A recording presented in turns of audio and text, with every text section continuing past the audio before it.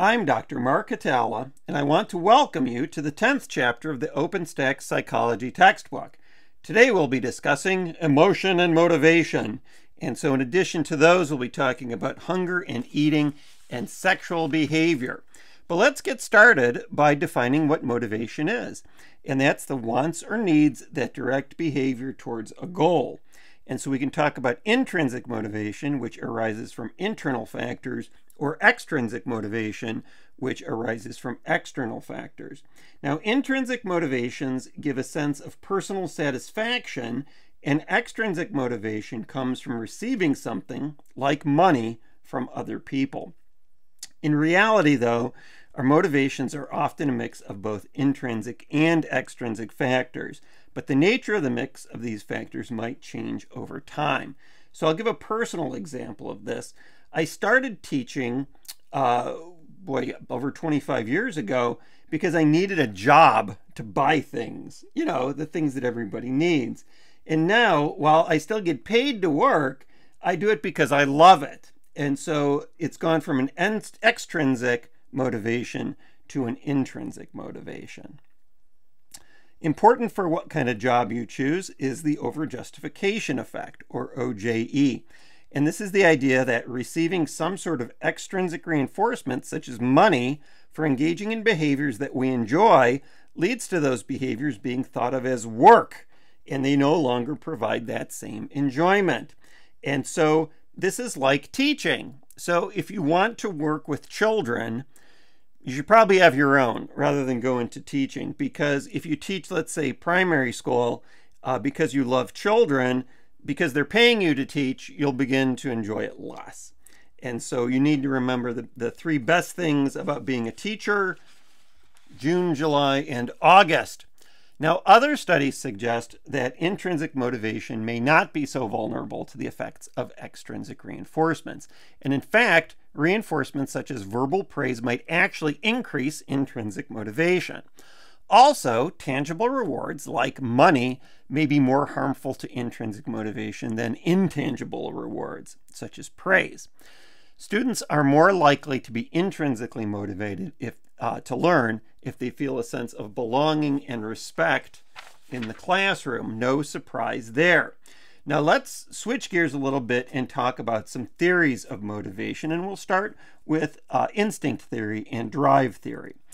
From a biological perspective, an instinct is a species-specific pattern of behavior that is not learned. And so William James, who's an early psychologist, and he's pictured there to the right, he proposed the instinct theory of motivation. But people fought, as people at the time, they fought over the exact definition of what an instinct is. So for example, a mother defending her child, is that instinctual or is that learned? How about hunting?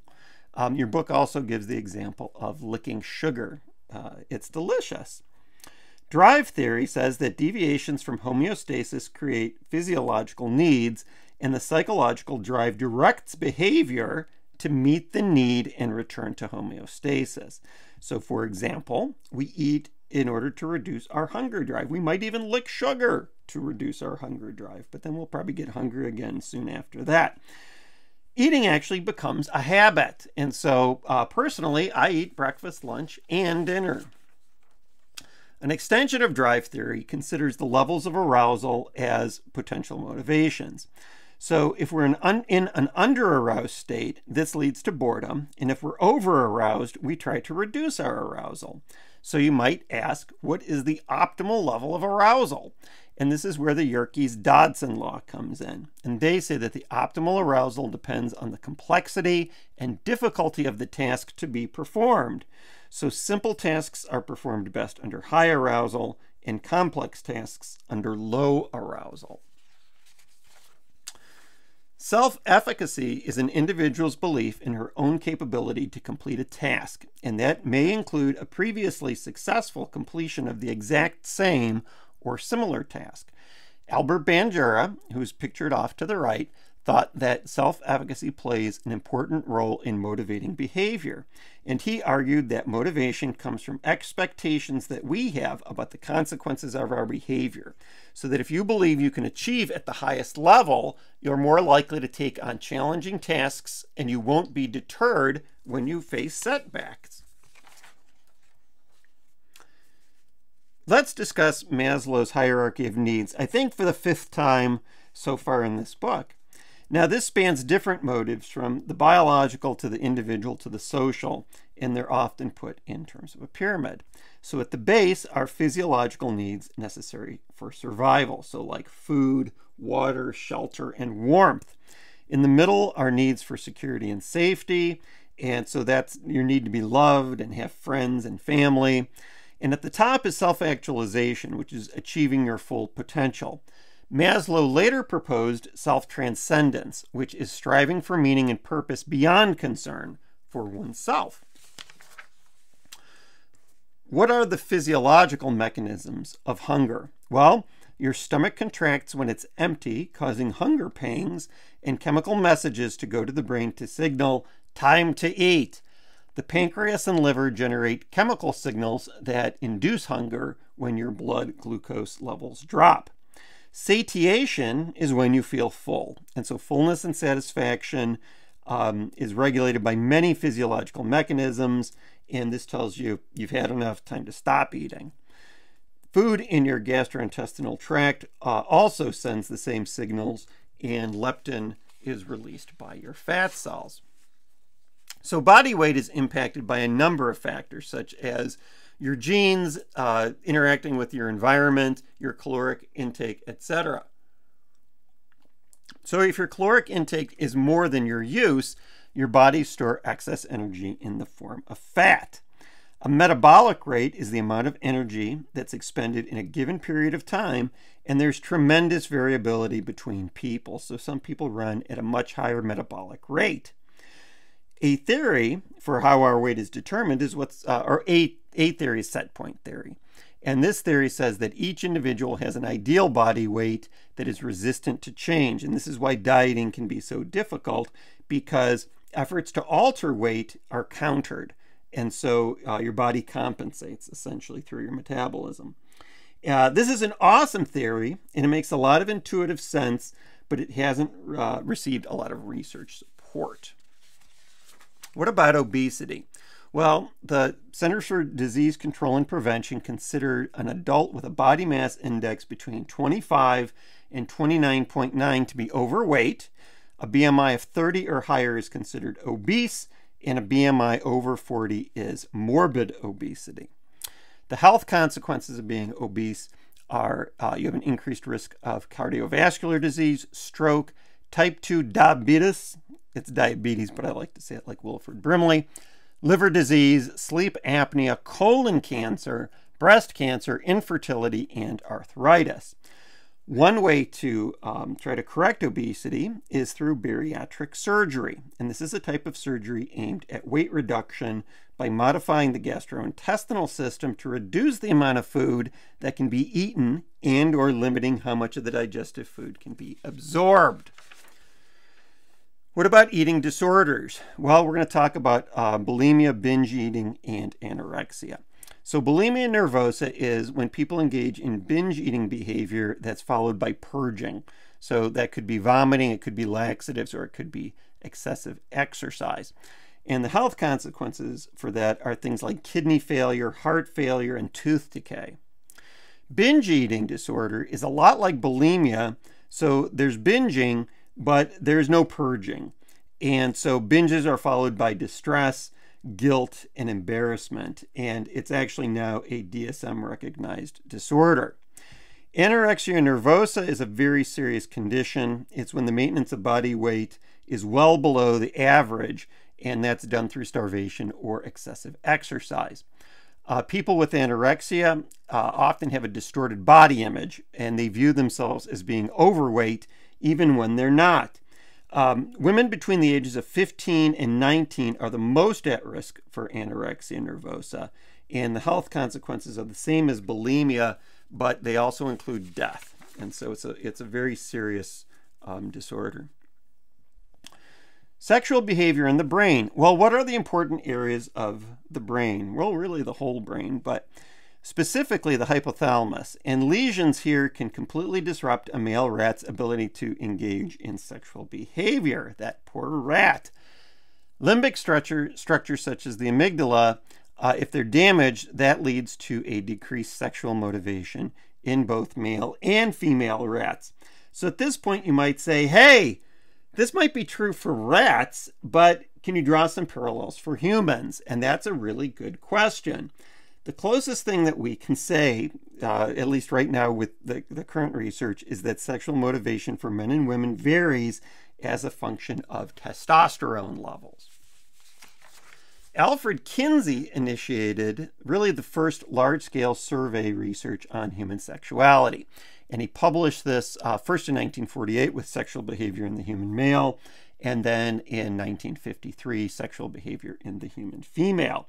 Some of his discoveries were that women are interested and experienced in sex, that both males and females masturbate without going blind, actually with no adverse consequences, and that homosexual acts are fairly common. Now, for the time, this was pretty sensational stuff, and it's been very influential in shaping research on human sexual behavior. He also developed the Kinsey scale, which is used to identify a person's sexual orientation. And that's an individual's emotional and erotic attractions to same-sex individuals, which would be homosexual, opposite-sex individuals, which is heterosexual, or both, which is bisexual. Masters and Johnson, they're pictured there. Masters is off to the left and Johnson is to the right. They recorded physiological variables for nearly 10,000 sexual acts. So they didn't do survey research like Kinsey. They actually had people come into their lab and either have sex or masturbate. From this research, they developed the sexual response cycle, which is excitement, plateau, orgasm, and then resolution. This is followed by a refractory period, which is a period of time that follows orgasm, during which an individual cannot orgasm again. Now that lasts longer for men, and it's takes longer for men as they age. Also, they collected important information about intercourse and reproductive anatomy. So, for example, they had found proof for multiple orgasms in women and what the average penis length was in men.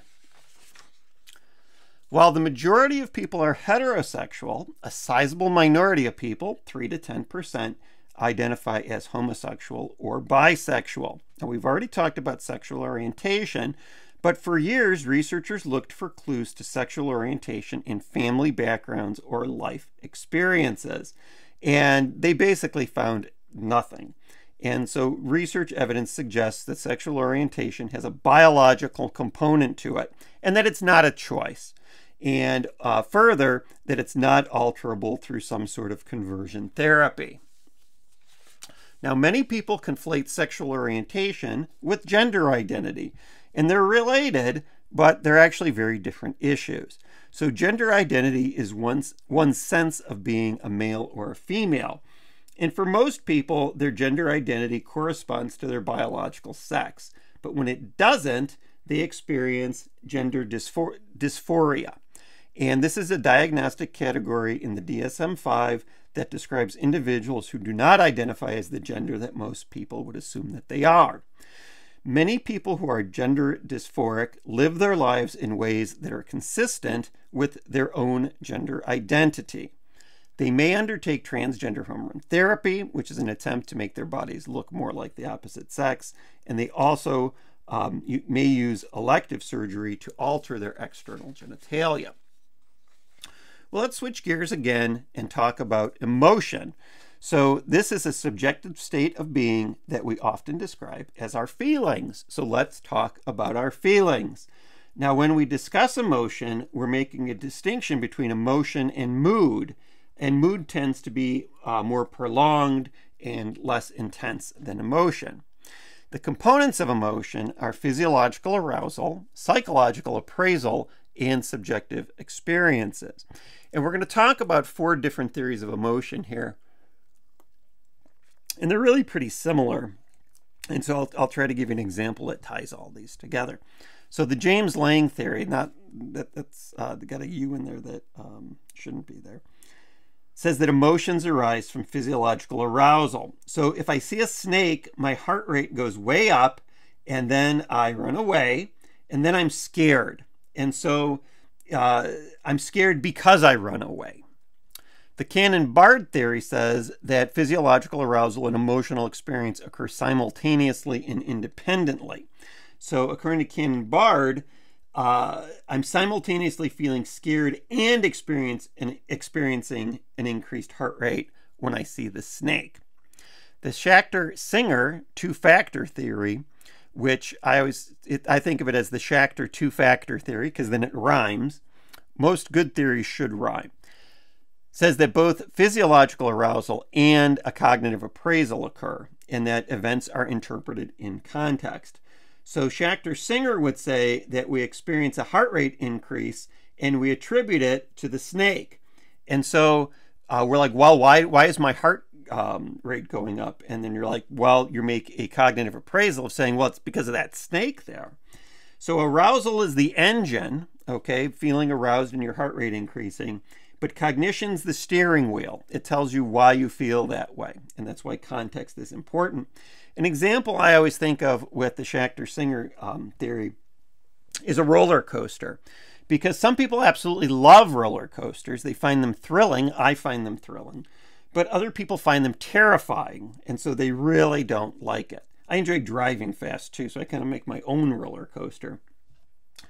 But here's the point, is you have the exact same stimuli, but some people find it thrilling and some people find it terrifying. And so you have similar arousal and then a cognitive appraisal that either says this is thrilling or this is frightening. Cognitive mediational theory says that the emotions determined by the appraisal of the stimulus. Now you might ask yourself, how's that different from the Schachter-Singer theory? And I've asked myself that question. Well, in the cognitive mediational theory, the appraisal precedes the cognitive label. And so you might get scared if you hear a loud noise. And so you don't know necessarily what it is, but you know that it's bad. And so, you know, maybe it's zombies or something, but that's actually doing a cognitive appraisal. How about the amygdala and the hippocampus? Well, researchers use the amygdala to study fear and anxiety. And the basolateral complex is a dense connection it has a variety of sensory, it's a dense connection to a variety of sensory areas of the brain, and it's critical both in classical conditioning and attaching emotional value to learning and memory. The central nucleus plays a role in attention, and it has connections with the hypothalamus and the brainstem areas to regulate autonomic nervous system and your endocrine system. The hippocampus is linked to mood and anxiety disorders, and individuals with PTSD show reductions in volume in parts of their hippocampus.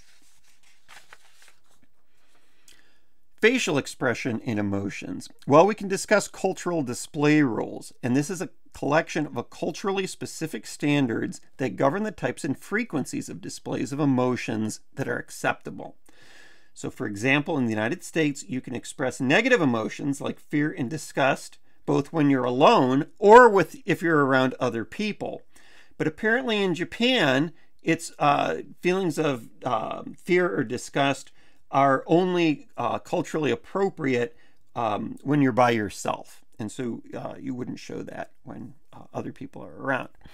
Activity in the facial muscles involved in generating expressions is universal.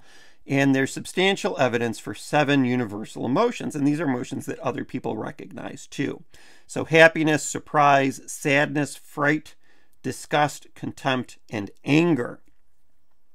The facial feedback hypothesis says that facial expressions influence our emotions. So are cartoons funnier when there's a pencil in your teeth? Or are you less depressed when they Botox you so you can't frown? Maybe. That's the best I can say.